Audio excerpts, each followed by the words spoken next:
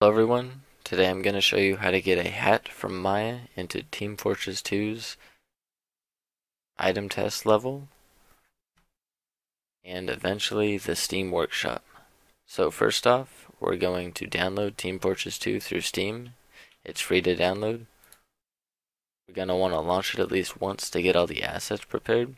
Then we're going to want to go up to Games, go down to Tools, and search for Source SDK. We're going to want to download and install that. And then we're going to need our hat in Maya, of course. We're going to need our diffuse and normal maps in Photoshop. And that's it.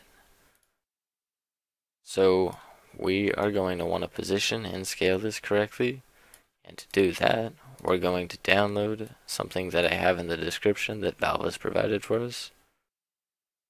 The 3D heads of all of the TF2 characters. So we're going to want to position and scale our hats in relation to this model, and that looks fine to me. Next, we are going to want to triangulate this, and we're going to export selection as an OBJ export. Now, if you don't have this option, go up to Window, Settings, Preferences, Plugin Manager, scroll down to the bottom, and you should find OBJ Export. You're going to want to tick Loaded and Auto Load, and close out of that. So now you can export selection. We are going to name this Closet Hat LOD1. Don't name yours Closet Hat. I doubt yours is a closet hat. But make sure to include the LOD1, just so you can identify it later on. We're going to export that.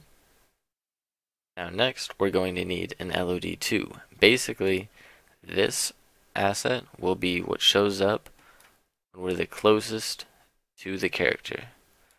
It's the most detailed final version of the asset. When we're further away, we're going to want to reduce the quality to save up on all of the resources and whatnot of whatever platform is running it. Otherwise, it's just kind of a waste because you can't tell what that is from all the way over here or over here. But up here, you know, whatever. So we're going to go to Mesh. Oh, this is the easy way to do it. I could go in and manually delete things, and you'll probably want to do that because it's probably better in the long run. But I'm going to go to Mesh, save myself time, and click Reduce and go to the options. I'm pretty sure default's 50. That's a bit much. We're going to reduce this by about 10%. Sitting at 694 tries, we'll want to reduce that for LOD2. We're going to hit Apply. I don't notice anything really. Down to 604. We're going to hit Export Selection. We're going to name this LOD2. You only really need 2 LODs. We'll do another just to see how that works out. And export selection. Down to 521 tries. Name that LOD3. We don't have to include that if it's all goofy, but you know. Next up, we're going to want to launch Source SDK. Actually, we're going to want to launch Photoshop.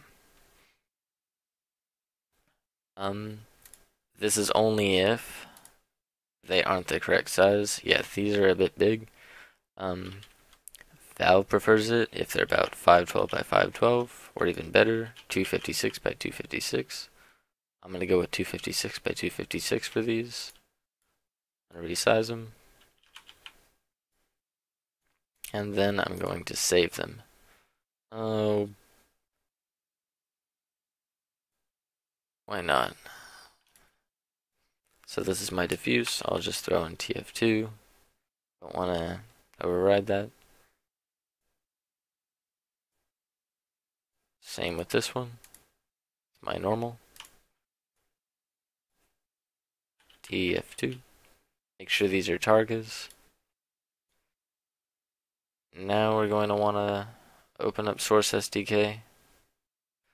You're going to want to hit ItemTest. If you run into this issue, I have a solution in the description. It's just very long and I don't have time for that in this video. But eventually you'll hit the solution and this will open up. Well, not right there, right here. So this is the name of the hat. I named this closet hat. This is the class it's going to go on. So earlier we used the mesh for the heavy class in TF2. I'll stick with that. And you're going to want to make sure this is ticked. This makes sure that the object doesn't end up on the ground. You're going to have a bad time if it's not bound to the head. It won't make sense. And you're going to click next. So this is our first LOD. This is how the object appears when the player is as close to it as possible. This is the most detailed one. So this is our LOD1. We're going to go to, where did I put all this stuff? Users, me, desktop. Closet hat just because. Alright, you're going to choose your most detailed variant of the object. You can also tell by their file sizes. That's quite drastically more. Open that. Browse for LOD1. And that. And browse for LOD2 just because. Click next. Now our material type, we're not going to want to mess with that. Material type primary. You really don't need to mess with any of this. Click common texture. This will be your diffuse. Normal map will be your normal map. So we're going to hit. Make sure it's the smaller one. Drastically smaller. And our normal map.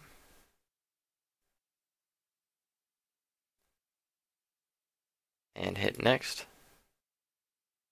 And then hit compile. These are the directories where it's going to save all your stuff. All of this is going to be located computer, program files 86, Steam, Steam apps, common, Team Fortress 2.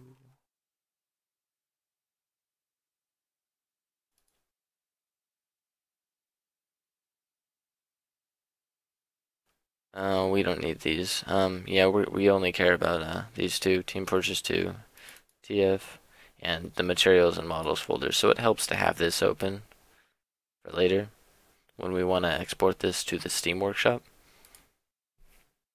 So we're going to compile. It's really fast. Dismiss and continue. We'll quit ItemTest. And next you're going to want to open up Team Fortress 2 through Steam. I've already got that open here. You're going to want to go to Workshop. You're going to want to load Test Map. Now this is the fun part.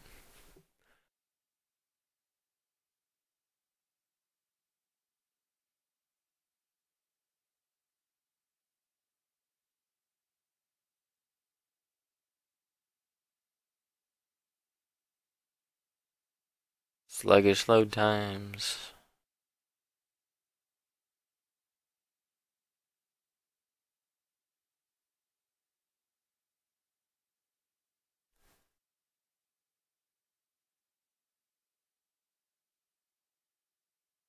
If I were a video editor, I would have skipped through all of that. I'm sorry.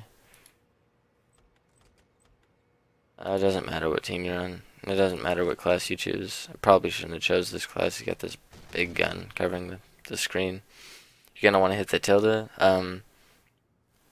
It's in the top left corner of your keyboard, beneath the escape key. That'll bring this big thing up. If that doesn't come up, it's likely because you hit the wrong button or you don't have this ticked, you're going to want this ticked. You're going to access that through the options, advanced, enable developer console. So now that we've got this open, you're going to type in ItemTest, one word, no caps, and that'll open up this. So from here, you're going to want to choose the class that you made the hat for. If it doesn't really matter, you can choose all classes. I'm going to go with that. And you're going to want to add it as headgear. Select model, and you're going to want to find that if you chose the class that you had chosen back in Source SDK, it'll find it automatically. So here, I'll show you. I chose the heavy, headgear, add, select model. It's right there. If you need to find it because you're using it for a different class, you can find it by going to TF, models, player, items, heavy, and it's going to be in here. I've been messing with this a lot, but this is the one that I just made. I believe. Yep, Sunday. So you're going to open that up. You can choose from these options. They suggest you hide the hat.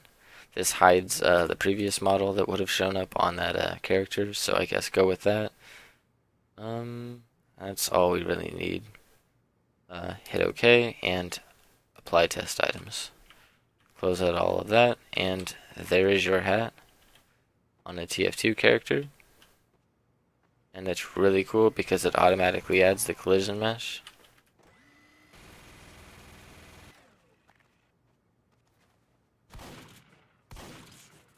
Because a closet hat makes sense. So next, you're going to want to add this to the Steam Workshop, right? Because you want to make money off of this. They want a zip file. So, oh, and they want a preview image. So, you know, it helps if you get a neat looking render of it. We're going to be lazy and probably use a texture map or something, because I'm going to take it off immediately because I don't want a closet hat. Nobody wants a closet hat. So that folder I told you to open up earlier in Steam Apps, Common, this is the wrong one. Team Fortress 2, TF.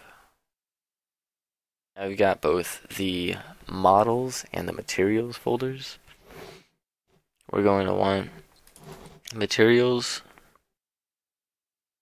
models, player, items, heavy. We're going to, this is the folder oh wait, where is it? Right here. For Valve.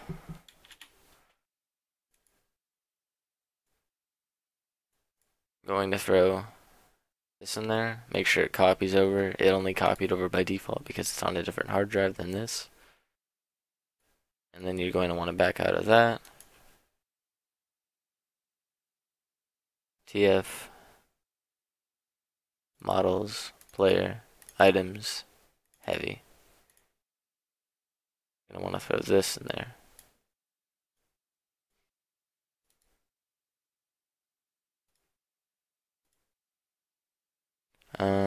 I have a lot of things in here, but this is the one I was working on. So this is everything you need.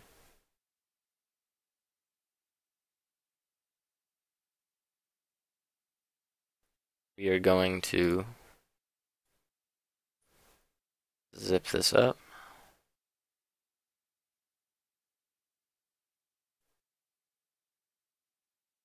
And we're going to send that to Valve. Closet, hat.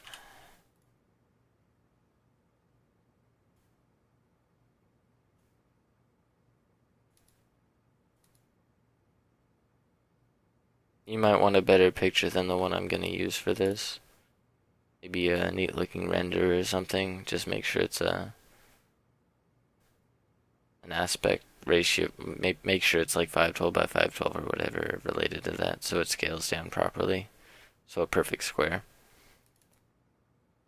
I want to use my diffuse map. Yeah, that's a cool picture.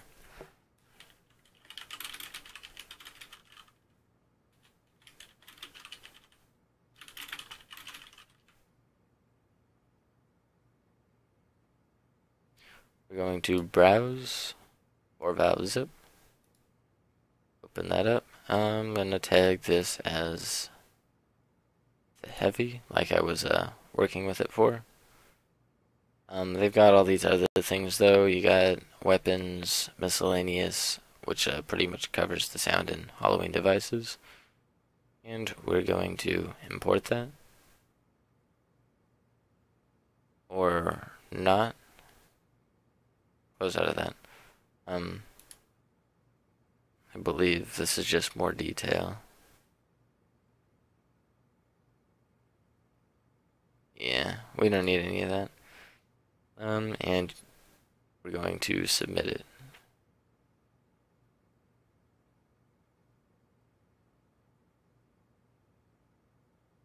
Yeah. I guess agree to this.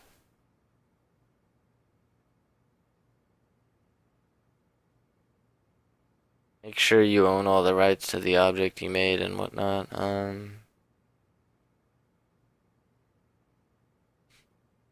There may actually be something against being able to publish something created with the student version of Maya for profit, so be careful of that. I'm going to go ahead and cancel out of this. Yeah. So that's how you do all of that.